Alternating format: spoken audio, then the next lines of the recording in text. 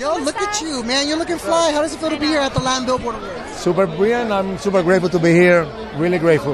You know, I talked to Sean Paul earlier. He said you guys are going to bring the lightning and the fire because you guys did it at Coachella. Then you guys hit the James Corden show. What was it like performing on that? It was amazing. It was really a blessing. You know, like to me, being with with that legend like Sean Paul, it's truly a blessing. I'm such an honor to work with him. Okay, so we just talked to Tyne, and he said you're dropping an album in 3 months.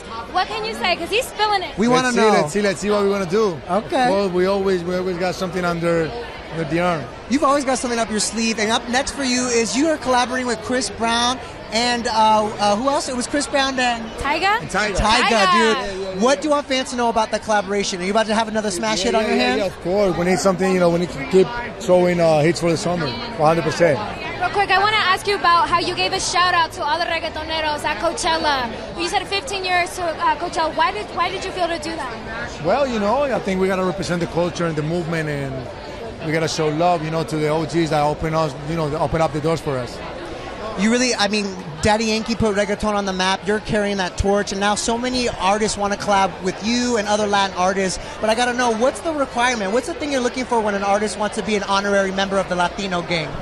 Come on. No, you just got to embrace your culture. That's it. Okay. Absolutely.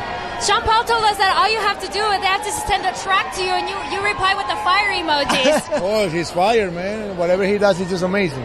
We're also asking everyone on the carpet tonight, where's your favorite place to listen to Latin music? Is it the car, is it the club, or the bedroom? Everywhere. Everywhere. Everywhere is such a vibe.